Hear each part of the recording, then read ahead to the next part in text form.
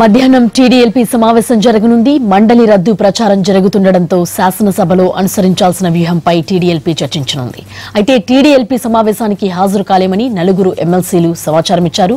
సరస్వతి, తిప్పేస్వామి, ప్రభాకర్, శత్రుచర్ల, విజయరామరాజు ఈ మేరకు సమాచారం అందించారు. అటు తమ ఎమ్మెల్సీలకు అధికార పార్టీ గాలం వేస్తుందని టీడీపీ ఆరోపిస్తోంది. మండలి చైర్మన్, డిప్యూటీ చైర్మన్ ను మినహాయిస్తే టీడీపీకి 32 మంది ఎమ్మెల్సీల బలం ఉంది. ఇప్పటికే పోతుల సునీత, శివనాథ్ రెడ్డి పార్టీకి దూరంగా ఉన్నారు. రాజీనామా చేయడంతో డొక్కా మాణిక్య వరప్రసాద్ మండలికి హాజరు కావడం లేదు. మరొక ఎమ్మెల్సీ సమంతకమణి కూడా అనారోగ్య కారణాలతో రావడం లేదు. ఇప్పుడు టీడీఎల్పీ సమావేశానికి రాలేమని మరో 4 ఎమ్మెల్సీలు చెప్పడం అనేక అనుమానాలకు తావిస్తోంది.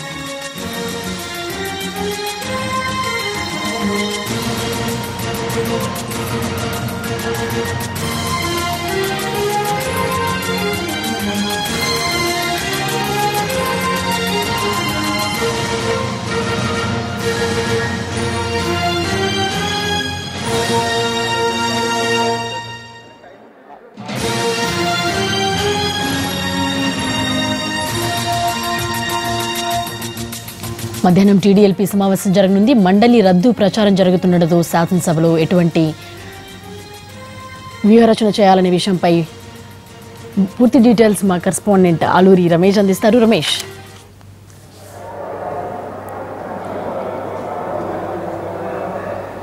మరికొద్దిసేపట్లో టీడీఎల్పీ సమావేశం కాబోతోంది. ఎమ్మెల్యేలు, ఎమ్మెల్సీలు, ముఖ్య నేతలంతా కూడా ఈ సమావేశానికి హాజరవుతున్నారు. ఎమ్మెల్యేలతో పాటు ఎమ్మెల్సీలు అందరూ కూడా ఈరోజు సమావేశానికి హాజరు కావాలని పార్టీ అధిష్టానం సూచించింది. మొత్తం శాసన మండలిలో తెలుగుదేశం పార్టీకి 32 మంది ఎమ్మెల్సీలు ఉన్నారు. వీరిలో 3 ఎమ్మెల్సీలు ఇప్పటికే పార్టీని వీడితో ప్రకటించారు. పోతుల సునీత, శివనాథ్ రెడ్డి పార్టీకి దూరం అవుతున్నట్టుగా ప్రకటన ఇచ్చారు. మరో ఎమ్మెల్సీ డొక్కా ఆయన శాసన మండలి సభ్యత్వానికి రాజీనామా చేస్తున్నట్లుగా ప్రకటించి పార్టీ కార్యక్రమాలకు అదేవిధంగా సభా సమావేశాలకు కూడా దూరంగా ఉన్నారు. ఇకపోతే 29 ఎమ్మెల్సీలు ఈరోజు ఇక్కడ జరిగేటటువంటి ఎల్పీ సమావేశానికి, శాసనసభాపక్ష సమావేశానికి హాజరు కావాల్సినటువంటి అవసరం ఉంది. కానీ వివిధ కారణాలతో 5 ఎమ్మెల్సీలు ఈరోజు సమావేశానికి హాజరు కాలేమని, శాసన మండలిని సమావేశపరిస్తే తామంతా కూడా సభకు హాజరవుతామని పార్టీ అధిష్టానానికి సమాచారం ఇచ్చినట్టుగా పార్టీ వర్గాలు చెబుతా ఉన్నాయి. అయితే మండలి రద్దుతో పాటు ప్రభుత్వం ఏ విధంగా ముందుకు వెళ్ళబోతుంది, మళ్ళీ మండలి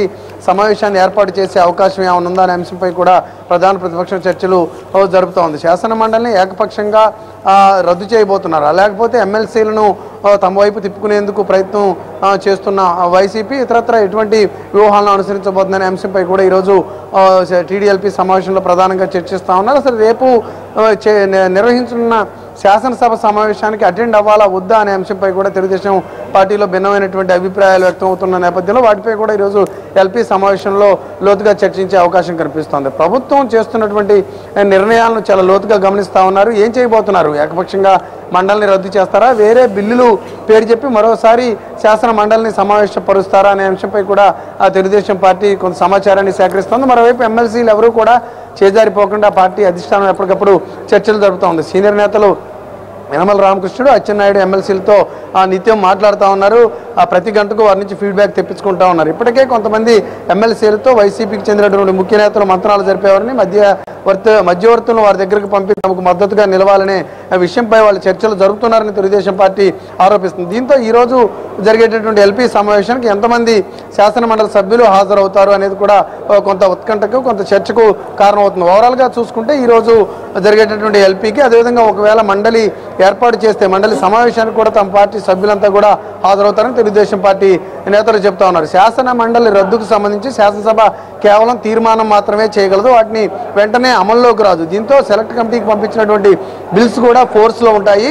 శాసన మండలి రద్దుపై రాష్ట్రపతి తుది ఉత్తర్వులు ఇచ్చే వరకు కూడా శాసన మండలి సమావేశం జరపవచ్చని తెలుగుదేశం పార్టీ వాదిస్తూ ఉంది. Thank you Ramesh.